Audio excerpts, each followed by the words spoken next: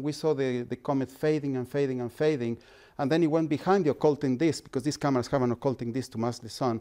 But then it was taken by the Solar Dynamics Observatory, which is another space observatory that has no occulting disk, or it has special filters. And the comet should have been there. The satellite has been positioned especially to capture the comet. I was looking at the images just now. I couldn't see anything. So, were you disappointed?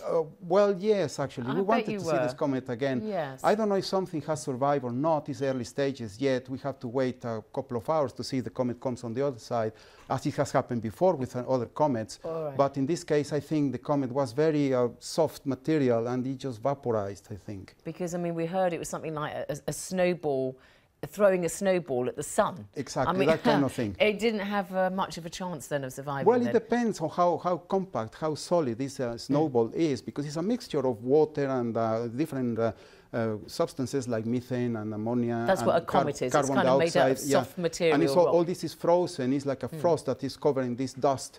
And then the dust is not very rocky, say it's very, very fragmented. It will evaporate. It will vaporize.